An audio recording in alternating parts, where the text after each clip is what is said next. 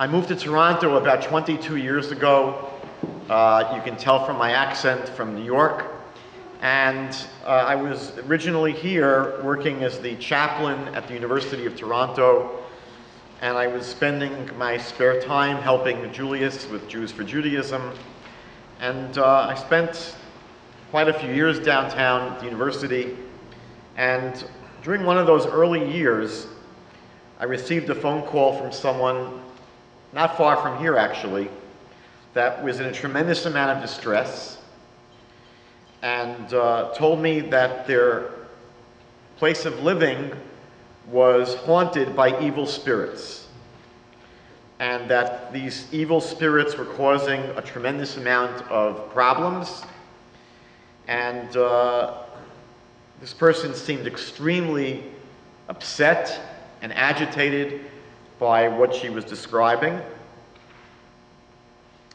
and asked me to help, and said, you have to come to my place and you have to basically cast out these demons, these evil spirits.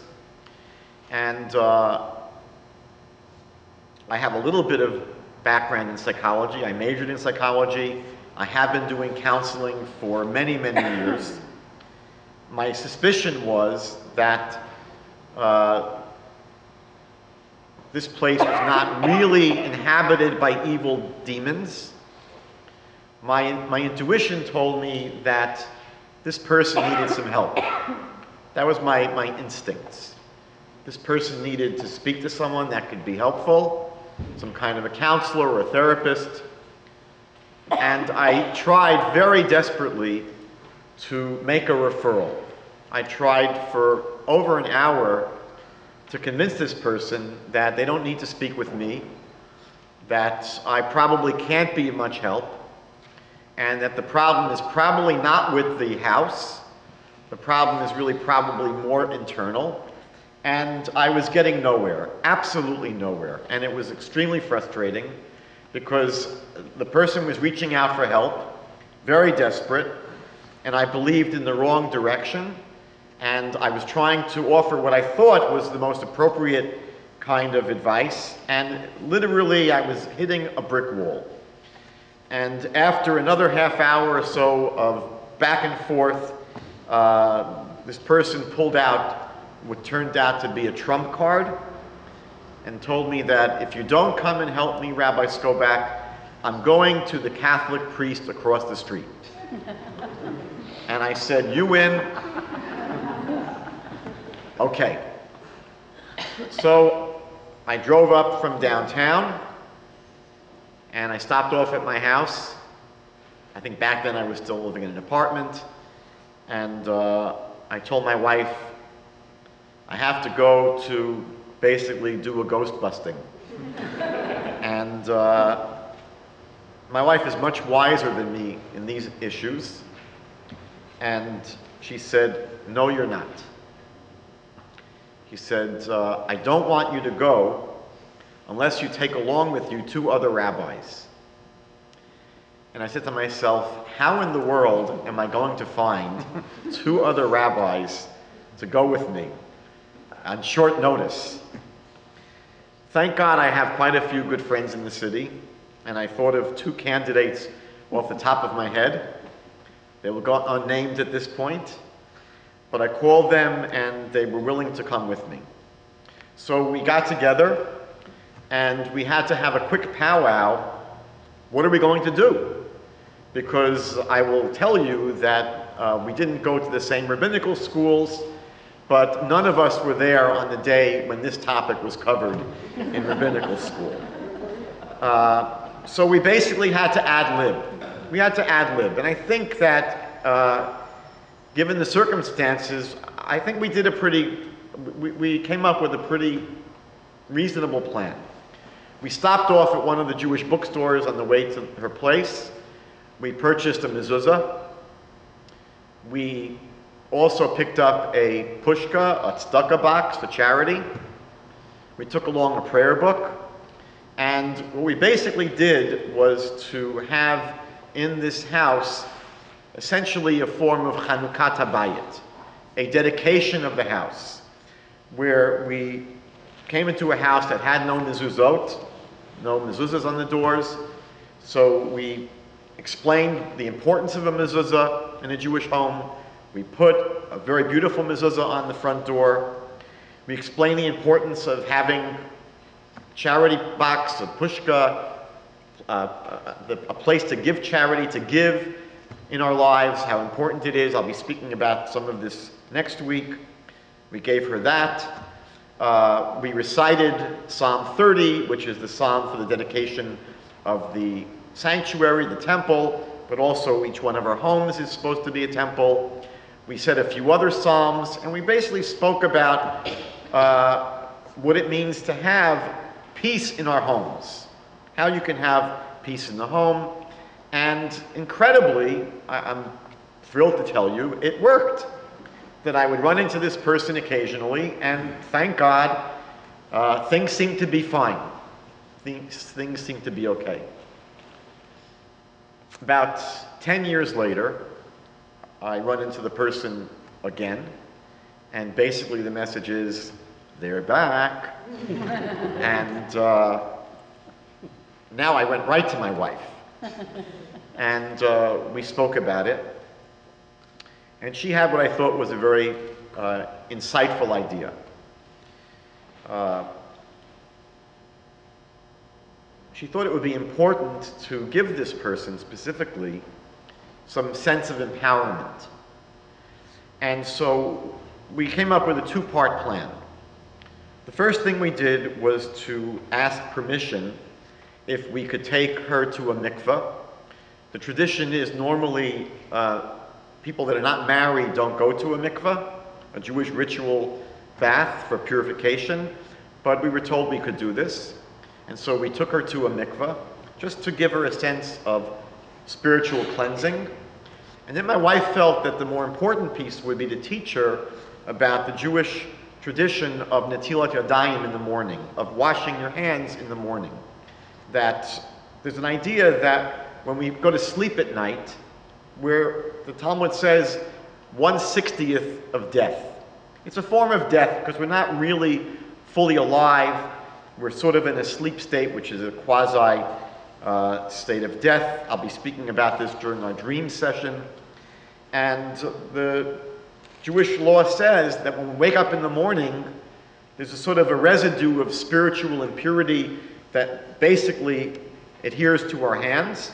So there's a tradition we have of washing our hands with water 3 times over each hand as a way of, again, purifying ourselves in the morning, and also in the same way that the high priest and the priest would wash their hands before the temple service.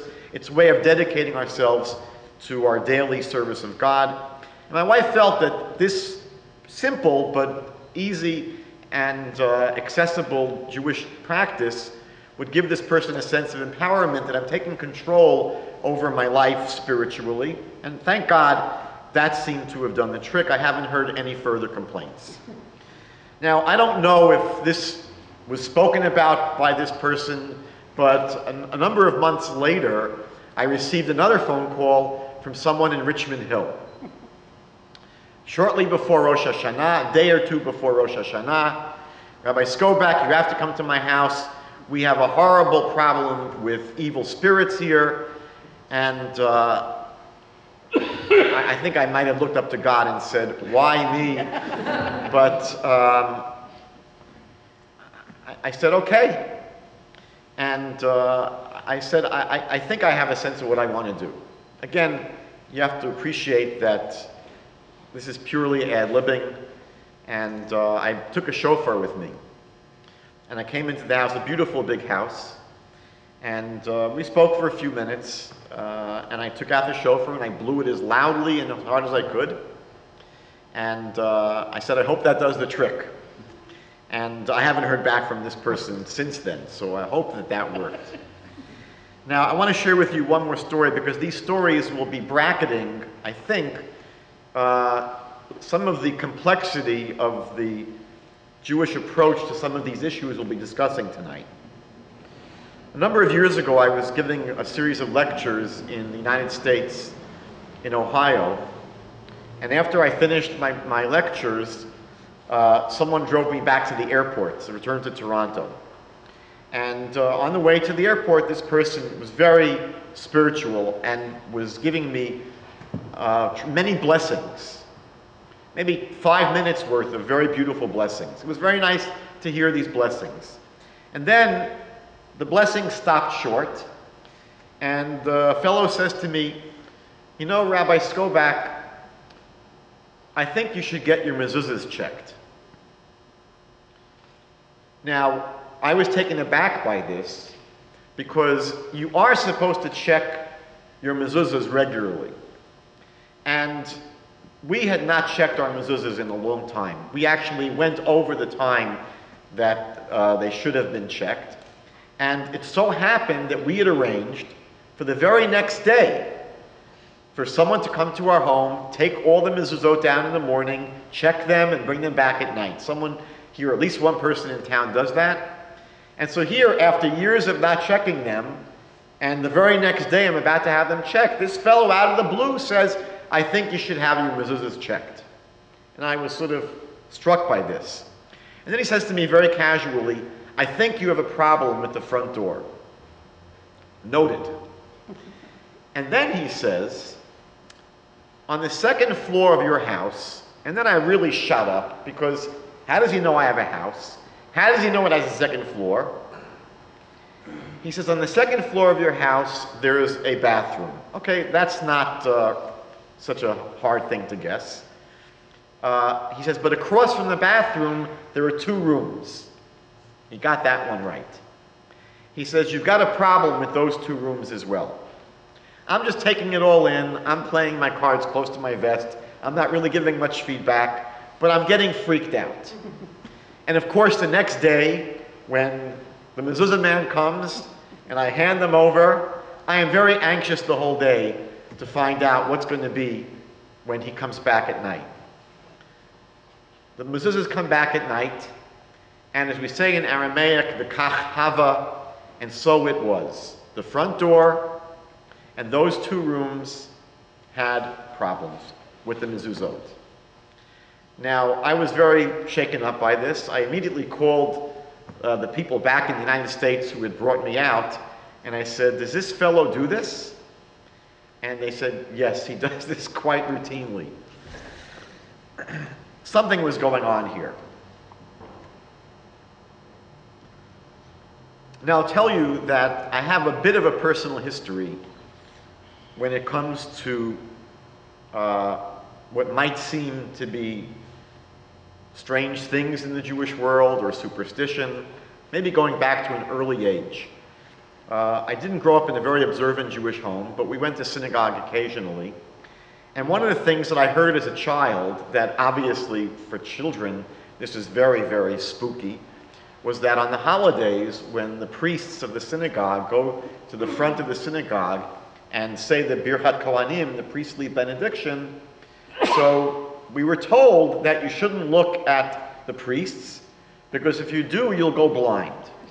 Now, my friends and I found this amusing and spooky, and so what we would do every holiday was we would talk among ourselves. We'd sit behind a family, and we talk among ourselves, and we say, "I think we're going to try and look." And then one of us, after talking about the fact that we're going to look, would just start screaming that we can't see and we're blind. The truth is that in the times of the temple, when the Shekhinah, when the Holy Presence, God's Holy Presence was present in the temple, so we're told that God's divine presence did rest on the fingers of the Kohanim. But after the destruction of the first temple, we know that the Shekhinah departed. We don't really have this issue in a spiritual way nowadays. And the Mishnah Berurah, the Chafetz Chaim, explains that the reason that we're not supposed to look at the priests, at the Kohanim, is so that we'll be able to concentrate on their blessings. The whole purpose of not looking at them is so they'll be able to focus our attention on the blessings that they're transmitting to us from God. But people go so overboard with this idea of not looking at the priests that what many people do is actually turn their backs and face away from the priests. Many people actually recite the paragraphs in the Siddur while the actual blessing is being relayed by the Kohanim. So we're turning our backs on the blessing, and while the blessings are being given, we interrupt the blessings with our own recitation of these paragraphs, and so we unwittingly sabotage the entire experience. There's a tremendous amount of superstition that floats around the Jewish world. The truth is that when it comes to these matters, and I don't want to make light of them, I believe that the old Zen statement holds true. The Zen masters would say, "He who says doesn't know, and he who knows doesn't say." I can tell you that I know a little bit about this topic tonight, and so I'll feel comfortable sharing a little tiny bit, but then we'll have to call it even. All of you know that in recent times, there's been an explosion of interest in matters of the occult, and this is greatly reflected in popular culture. I'm just going to share with you a very short digest of what all of us have been seeing over the past number of decades. We all, or many of us in the room, grew up with movies like Rosemary's Baby, The Exorcist, Damien's, Ghostbusters 1, Ghostbusters 2. I'm not sure how many there were ultimately. I think there was Ghostbusters 3, The Blair Witch Project, and today numerous other films, including the current obsession with zombies. Music, as you all know, has been extremely influenced by Satanism, the occult, witchcraft, heavy metal music especially, very much impacted by these issues. Performers such as Ozzy Osbourne, Black Sabbath, kids flashing the devil sign at concerts. There's a whole pervasiveness of occultism and the devil in much of heavy metal and other forms of rock music. Books and magazines, this has been widespread. Harry Potter, obviously, at the top of the heap. These are books that swept the world. And there are over 3,000, not books, over 3,000 publishing companies that deal with books on the occult. And they sell over $1 billion a year, well over $1 billion of books and magazines sold each year dealing with these issues. A number of years ago, I did a bit of an experiment. I went down to the world's largest bookstore. I'm not sure if it really is the world's largest bookstore, but it's called the world's largest bookstore. I think it's on Edward Street. And I did a survey of all of the sections in that store dealing with the occult. And I found, to my surprise, that the number of books dealing with the occult at the world's largest bookstore far exceeded all the books on Judaism, Christianity, and Islam combined.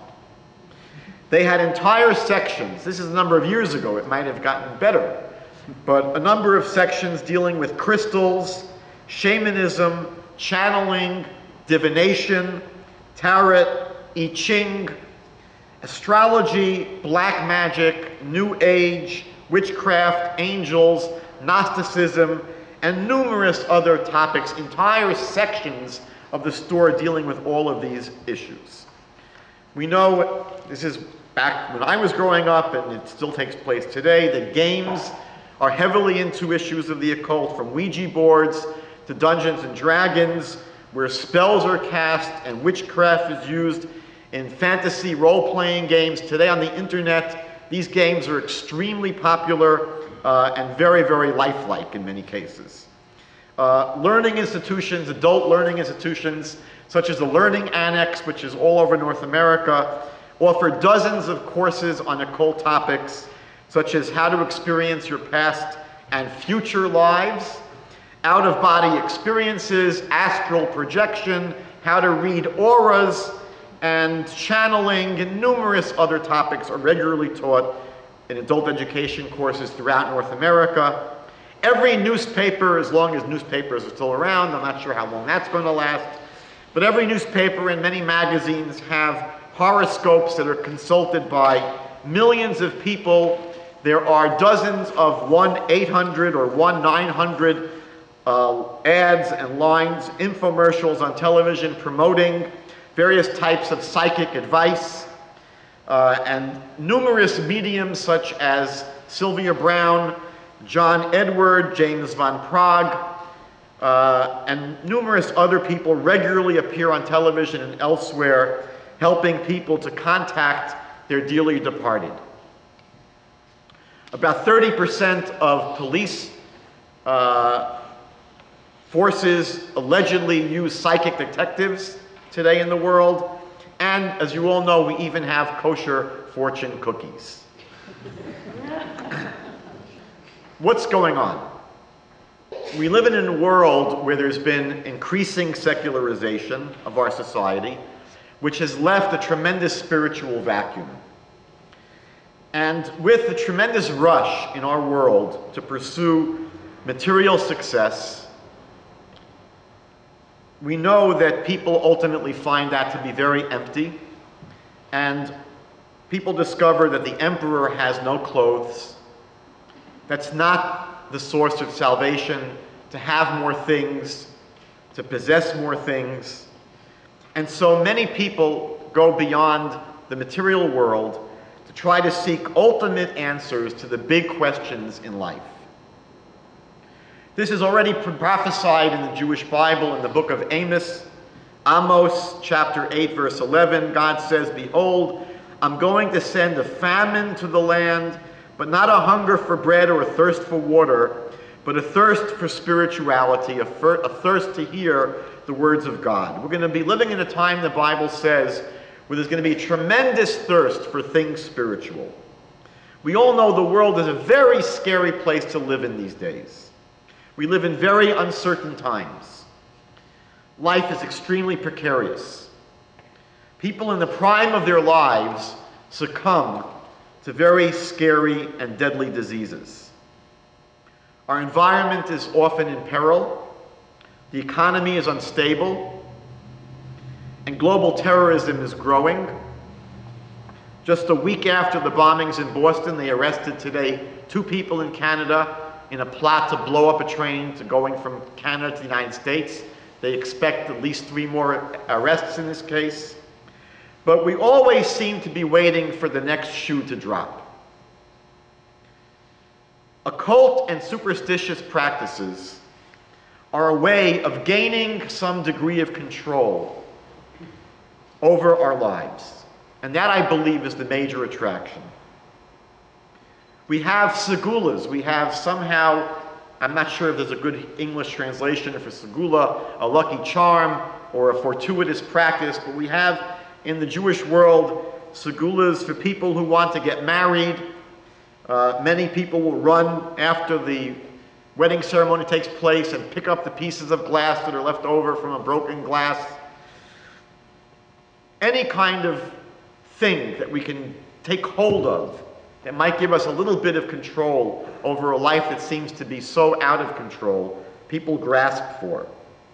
Today, people spend $25 sometimes to buy a little red string to put around their wrists to ward off the evil eye. I heard an amazing story. By the way, you don't need to spend $25. You probably get it for much cheaper. I imagine a few cents is what it should cost. One of the most popular rabbis in New York today is Rabbi Reisman. He gives a lecture that attracts, I was told, 1,000 people in New York, but his lectures are telecast all over the world. They're shown here in Toronto as well. And he told an amazing story. One of his congregants was a descendant of the Noam Elimelech, one of the great Hasidic masters. And the Noam Elimelech, Rabbi Elimelech Lezhensk, wrote a book that is called the Noam Elimelech. And this family had an original version, a very, very original version of the book. And to them it was a prized possession, and the family would take it whenever a special occasion was going on. So if there was a wedding, they would bring this book to the wedding. If there was a bris, they would take it to the bris. And in the family was a member of his congregation that was an attorney that worked on very, very big cases. And he was involved in a case that was going on for over 3 years. And there was a tremendous amount of money that could have been his if he won the case. I think he was looking at $3 or $4 million as a payoff if he won this case. So on the day when the case was going to be decided, this attorney went to his father and said, Tati, I need the Noam Elimelech. And he puts it in his attaché case, and he brings it to the courtroom. I think this was on a Friday morning. Friday night, the fellow shows up in the synagogue. Rabbi Reisman can see from the look on his face it didn't turn out well. He went over to the attorney just to talk about, how things were going. And the attorney said, when I went to my father after I lost the case, I complained to my father. I said, Ta, it's not working. It doesn't work. So his father said, you don't think it works? Did you ever read the Noam Elimelech? Did you ever read the book? He said, at the very back of the book, at the back of the Noam Elimelech, he gives a blessing. The author gives a blessing to all of his descendants. And one of the blessings was that none of them would ever become wealthy. He says the book is working. The book is working. What's unfortunate, what's terribly unfortunate, is that the very same media today, the very same media that promotes a fascination with the occult and the bizarre, tends to disparage traditional religion and caricaturizes traditional religion as trite, as out of touch, as irrelevant. And the role models in popular culture that are so impactful on everyone in the world today rarely embrace traditional values, but serve as a pulpit for the occult and for the New Age. And they gear to a society that is so fixed on seeking quick and simple solutions to very complex issues in life. The truth is that virtually all New Age practices have been anticipated in the Bible, and there is some truth to the claim that the New Age is really nothing more than recycled old paganism. Now, how do we understand these occult practices such as witchcraft, sorcery, astrology? There's a whole list of powers in the occult. How do we understand them as Jews? Basically, there is a famous and long-standing dispute between Maimonides, the Rambam, and virtually everyone else in the Jewish world of Jewish philosophy. The Rambam's position was that all of these occult practices should not be used or engaged in because the Rambam says they are basically baloney.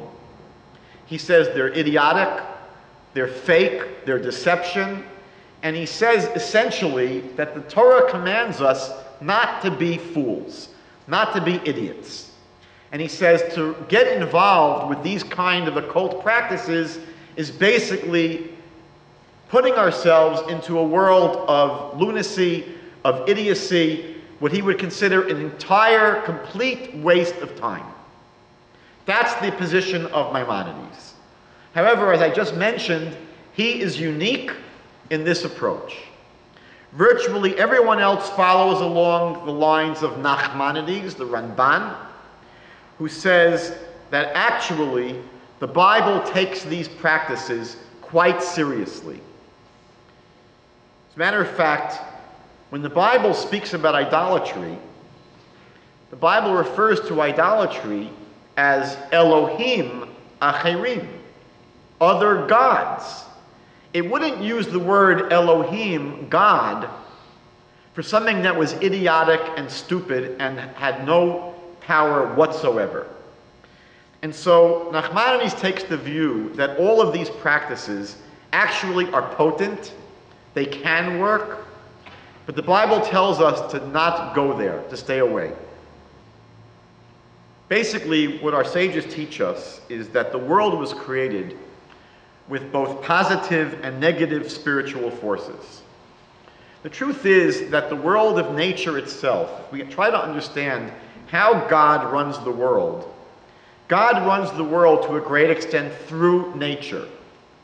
We live in a world where there are natural forces. What happens often in the occult is an attempt to manipulate, to take control, to outwit, to predict, to co-opt the natural forces in the world. And there are two levels of these natural forces. There are the laws of nature in which we operate on a physical level, but then there are the spiritual forces that basically mediate between the Almighty and our physical world. What the Kabbalists speak about are a level of worlds. The example that's most easily given is that it would be very difficult for the physical world we're living in to connect directly to the upper spiritual worlds. It would be like taking your vacuum cleaner and plugging it into a nuclear generator. It's not going to work. So what happens is we have these step-down generators that allow the ultimate power of the nuclear generator to become more accessible down where we live. In the same way, what the Mekubalim, the Kabbalists, teach us is that from the upper supernal spiritual worlds, there are different spiritual levels where all these spiritual forces finally are able to come down into our world. The spiritual world right above us is, for example, the world where astrological powers are mediated. So what happens, for example, when a person taps into the powers of astrology, they're not really reading into the future. They're not predicting the future. They're able to see the present, meaning they're able to see on that level of the spiritual world what's going on now. And they're able to see how that is going to play out when it comes down into our physical world. Nachmanides tells us, and many of the Kabbalists teach us, that what the occult powers do is to try to take control of the natural forces of the world, to try to manipulate the spiritual forces of the world. And there's one more layer. The Bible teaches us that there has to be a balance of power in the spiritual world. Because if there was only one kind of spiritual force in the world, it would have a negative impact on our freedom of choice. So for example, if there are positive spiritual forces in the world, for example, we had in the times of the Bible the power of prophecy. We had in the temple the Urim V'Tumim, these amazing powers to be able to know things spiritually. We had miracles in the time of the Bible. So when you have all of these positive spiritual forces, and you only had those spiritual forces, that would basically make it very difficult for a person to go anywhere else other than in that direction. So what our sages teach us is that the world was created with a spiritual economy. If there are spiritual forces that are positive, there has to be a balance of negative spiritual forces. And so therefore, there are the forces, what we would call the dark side. What the Kabbalists refer to as the Sitra Achara, the other side. What sorcery does is to try to manipulate these forces. The Bible says, even though these forces are real, don't go there. That's the position of Judaism. We're not supposed to use these forces. And there have basically been three understandings of how these forces are able to impact us. One approach, again, which seems to be the approach of Maimonides, is that these forces don't have any real power, but they can have psychosomatic effects on you if you are scared by them. Meaning, if you somehow let yourself open to these forces, and you let yourself believe that there's some power there, Maimonides would say there is no power, you subject yourself to possible psychosomatic repercussions. Nachmanides again, and most people say there is real power, but it can't affect you. The Bible promises us that we don't have to be affected by these spiritual forces. Abraham, for example, was told, that according to the astrological signs in the world, he would never have children. According to the flow of natural astrology, Abraham was told he will have no children. The Bible says God took him beyond the stars. And the message of the Bible is that we don't have to sense that we're being controlled by forces beyond our control. The Bible says that if we don't really give ourselves over to these forces, they can't really affect us. And that ultimately we can override all of these forces through our prayers, through our good deeds. It's a very famous story in the Talmud, where the astrologers said that Rabbi Akiva's daughter was going to die on a certain date. They were able to tell by astrological predictions, Rabbi Akiva's daughter was going to die on a certain date. It was the day of her wedding. So happened that right before the wedding, a poor person came to the door. She helped this poor person, gave the person something, and then she was adjusting her cap. Apparently it was held on by some kind of a pin. While she was adjusting her cap, she took out the pin. She put it into the wall in order to keep it for a few moments. Took it out, put it back into her hair, got married. Later that day they saw on the other side of the wall this pin had gone through a scorpion. So it could be that maybe if she didn't do this act of kindness, maybe this thing would have happened to her. But we're never under the control of these forces. But the ultimate message of the Bible is that if we don't pay too much attention to these forces, they can't really affect us negatively. And finally, another point of view which says that there may or may not be power in these forces, but the effects of these forces can be punishments if we believe in them and take them seriously. I want to emphasize that even though most sources do not accept the approach of Maimonides and do insist that there are real occult spiritual forces in the world, it's important to emphasize that today, very few of these people really exist. Virtually all occult practitioners today are fakers, meaning that there was once true astrology, but the astrological horoscopes in any newspaper today are not true astrology. They don't have any real power. And there have been, by the way, many scientific experiments to prove this. One of the best ones where they took dozens and dozens of people and gave them all the same exact astrological prediction that was based upon a chulent of different astrological charts all put together. Every single person read them and said, wow, that is so accurate, that is me.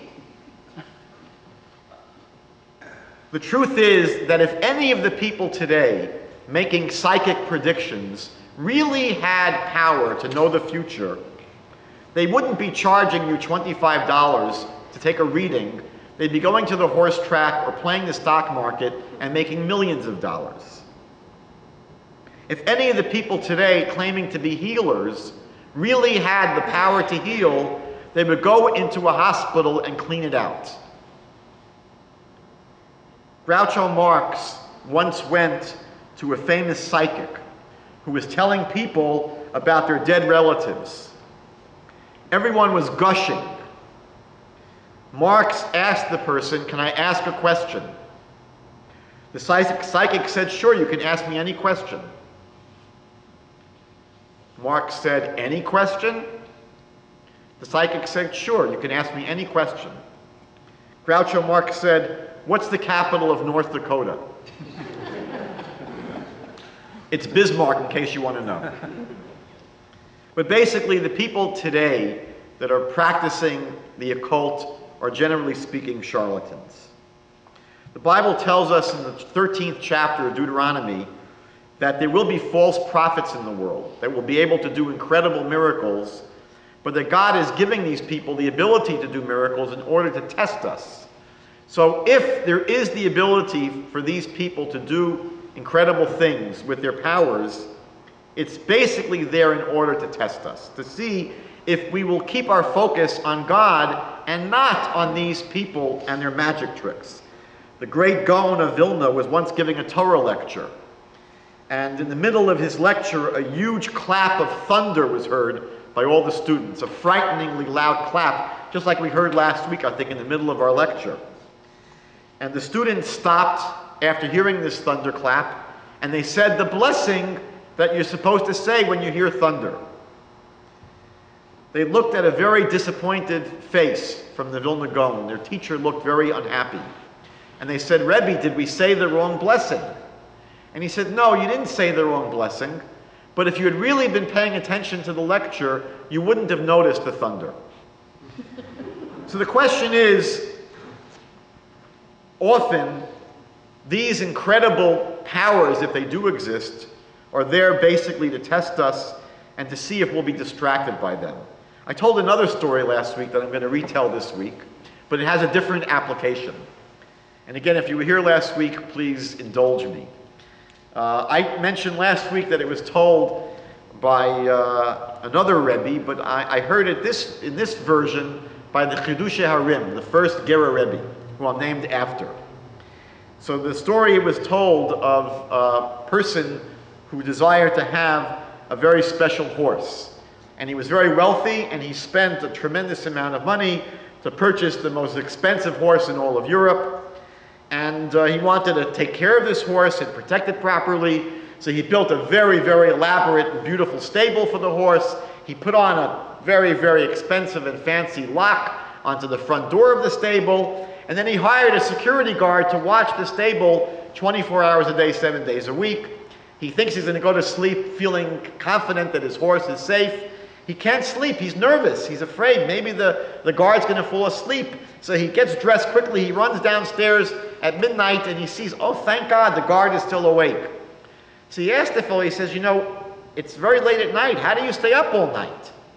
So the fellow says, you know, what I do is I ponder very, very complicated questions. Like I think of a question that's very difficult to figure out, and I try to figure it out, and it helps me stay awake. So the fellow says, what are you thinking about? He says, you know, I'm wondering, when a person takes a nail and hammers it into the wall, what happens to all the wood that was there where the nail is now? The nail is there, but where's all the wood? So the owner of the horse looks at him a little strange, but says, okay, if it's keeping you awake, keep thinking. So he goes back to his house, he tries to fall asleep, he's rolling in bed, he's tossing and turning, he can't fall asleep because he's nervous, this guy's going to definitely fall asleep. So he runs back down to the barn, it's now 3 o'clock in the morning, he sees the fellow is still awake. He says, wow, you're still awake, what are you thinking about now? He says, now? Oh boy. He says, this is really hard. He said, I was wondering, when they make bagels, so there's a hole in the middle of the bagel, what happens to all that dough where the hole is now? Where did the dough go? So the owner looks at him again, rolls his eyes and says, okay, keep thinking. He tries to go back to sleep, he can't, he's still very nervous. He's tossing and turning several hours. He runs down, he thinks this guy's surely going to be asleep. At 6 o'clock in the morning, he sees, thank God he's still awake. He says, it's amazing, you've been awake all night long. What are you thinking about now? He says, now? Whoo! Boy, do I have a big question now. He says, you know, you bought the most expensive horse in the world, and you put it into this incredible barn that you built, and you put on an amazing lock, and then you hired me to guard the horse. So I was wondering, where's the horse? So the Chidushei Harim said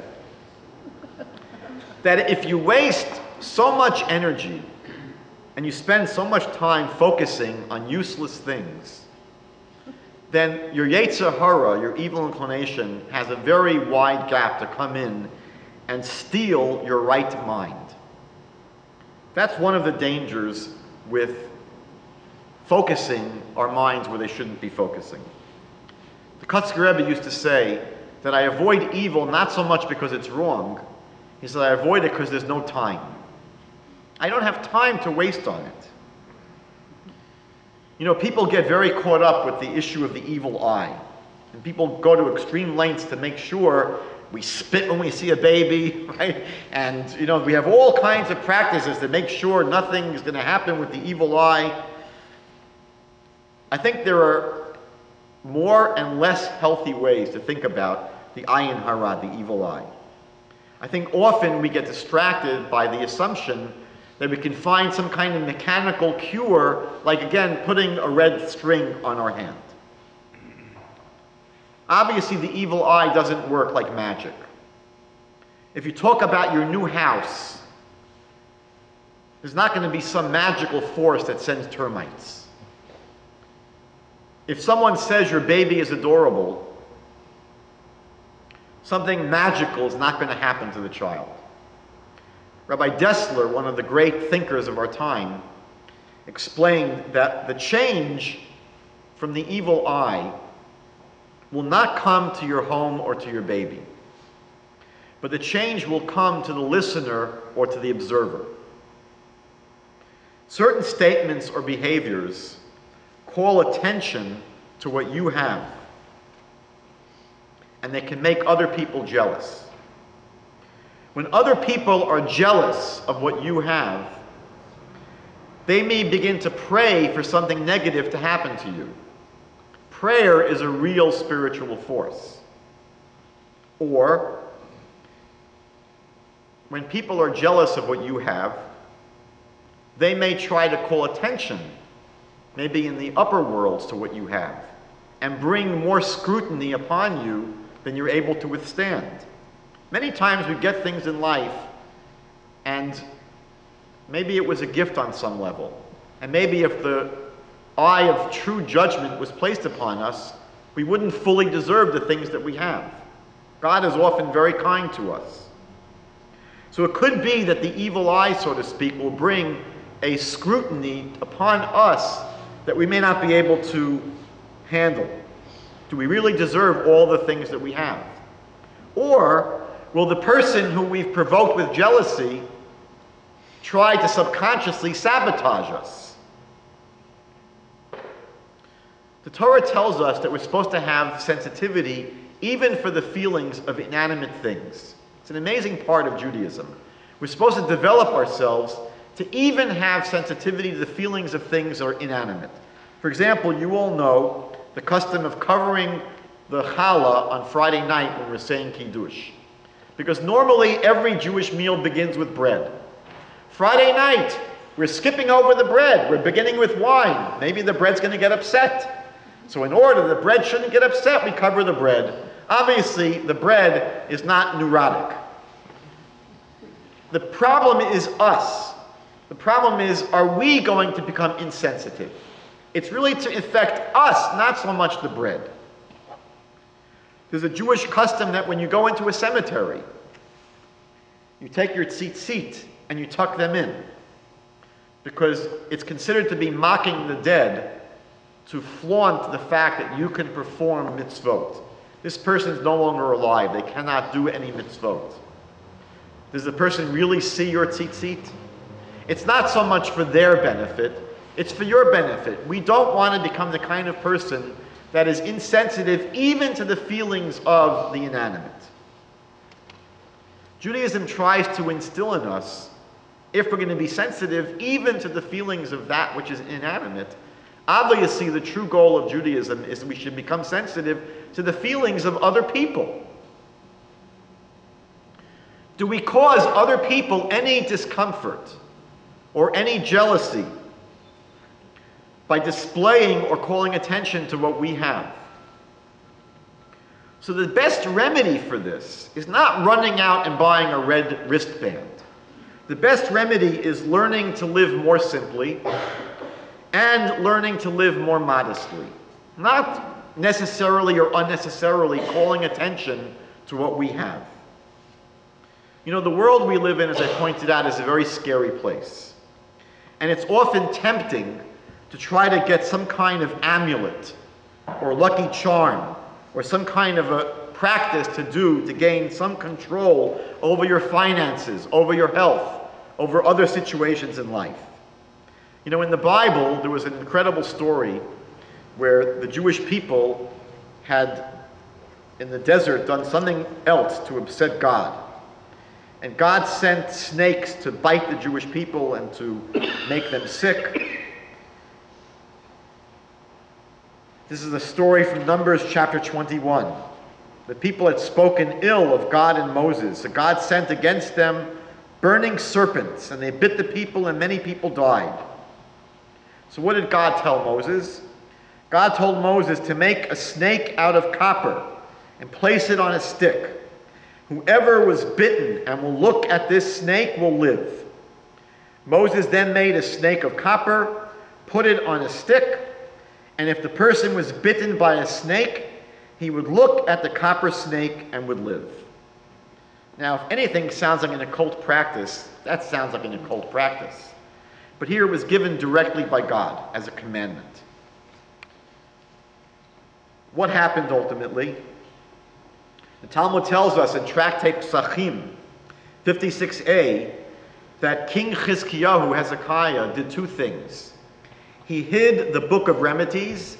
There was a book of remedies for any physical ailment in the world. There was a book that contained the cure for those ailments. We had the cure for everything. And Chizkiyahu hid that book. And he destroyed the copper snake that was used by Moses. Hezekiah destroyed the copper snake that was used by Moses. Why did he do that? So the Talmud asks in Tractate Rosh Hashanah 29a, do you think, for example, that the Jews were able to prevail over the Amalekites simply because Moses raised his hands? What the Bible says is that when the Amalekites attacked the Jewish people, Moses was up there with his hands in the air. When his hands are up, the Jews prevailed in the battle. When his hands weren't able to stay up, the Jews lost the battle. And there were people that were holding his hands up to make sure he'd be able to keep the hands up. So the Talmud asks, do you think that the Jews were able to win over the Amalekites simply because Moses raised his hands? No. When he raised his hands and thus caused them to raise their eyes to their Father in heaven, then they prevailed. So too, the Talmud says, it wasn't the copper snake that cured anyone. The copper snake didn't cure anyone. But when they looked up towards the copper snake, they were ultimately looking up to their Father in heaven, and then they were able to be cured. Why did Chizkiyahu destroy this copper snake? Because it had become an idol. Anytime we take our attention off of God and we put it anywhere else, we put it into a soothsayer, we put it into astrologer, we put it into any other force in the world other than God, that's idolatry. And so Chizkiyahu destroyed this copper snake because it had become an idol. People began to ascribe powers to this copper snake all by itself. And so too with the Book of Remedies. People began to think, who was healing them? It was this remedy. It was that remedy. It's one of the reasons why the Talmud says, Tov shebarofim legehenim. The best doctors will go to hell. Why? It's interesting that we pray every day, we call it the Shemona Esrei, the 18 benedictions. There's really 19 nowadays, but originally we had 18 blessings. The word Tov in Hebrew is the numerical value of 17. So the rabbis say, Tov shebarofim legehenim. Doctors who feel that they are really the curers, they're the ones that are curing people, they don't say that 18th blessing. They only recite 17 blessings. They think they are the healer. People like this are basically headed to spiritual destruction. And also it's referring to the best of doctors. A doctor that's a lousy doctor that doesn't cure many people may not get this kind of swelled head. But a person who's a good doctor, a great doctor, they could easily come to the view that, look what I did. Sir, you did nothing. You're just a tool of God. And so the Talmud says that the best of doctors are often headed towards Gehenna, spiritual destruction. You know, a couple came once to the Baal Shem Tov. They were married for many, many, many years, did not have children, and they heard the Baal Shem Tov was able to perform wonders. And they said, Rebbe, can you please pray for us that we should have children? And he sat with the couple for a little while, and he said, you know, I'm willing to pray for you. You're going to have to give me, he asked for a tremendous amount of money. They looked at him like he was crazy. He said, we don't have anything like that. He said, I'm not going to pray for you unless you give me that much money. So they went all over the place. They tried to beg, they scrapped, they scraped, they asked people, please help us. They couldn't raise what the Baal Shem Tov was asking for. And they spent days and days and days bitterly trying to raise this money. They came back to him and they said, Rebbe, keep your blessing. We don't need it. We're going to pray ourselves. Of course, the Baal Shem Tov said to himself, yes. Because that's ultimately what had to happen. The worst thing would be for them to think that some great rabbi was able to help them. The fact is that they are supposed to relate directly to God himself. The Torah teaches us that we're supposed to keep our eye on the ball. God wants us to use our brains. When we were told not to eat from the tree of knowledge of good and evil, it seems very strange. Why would God tell us not to eat from a tree which contains knowledge?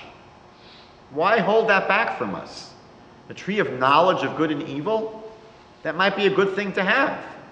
Why does God say not to eat from that tree? And one of the reasons might be that if you think you can get something as precious as knowledge by simply eating fruit from a tree, then you will become dead. That's why the Torah says if you eat from that tree, you'll be dead. Because that becomes a life of spiritual death. If you think that you can get something that's ultimately value simply by eating fruit from a tree, you're in very bad shape. The Torah asks us to keep our eye on the ball. One of the most important commandments in the Torah, and it was the focus of a wonderful book written years ago by one of the leading Kabbalists in the land of Israel. In Hebrew, the book was called Tamim Tiyeh. You should be wholesome. You should have a wholesome and pure relationship with God. It's based upon the verse in the Bible, Deuteronomy 18:13, which basically says, don't try to outsmart God. Don't try to figure everything out. Don't try to ferret out the future. Don't try to co-opt all the spiritual forces in the world. Just be a person that goes through life simply relating to God, following God's commandments, listening to what God says, putting your trust directly in God. Don't try to figure everything out and beat the system. So this book was written, it's in English, it's called Faith and Folly, because it deals with what became a very serious problem, especially in Israel, with all the fake Kabbalists that would go around extorting money or ripping people off with miracle cures or miracle solutions, writing amulets, pronouncing special formulas for people to recite, and the book is urging people not to go there. Rather than putting all your faith in a Kabbalist, put your faith directly in God. The reality is that God is in control of the world, and to prosper, we need to follow God's instructions and not the lure of magical powers.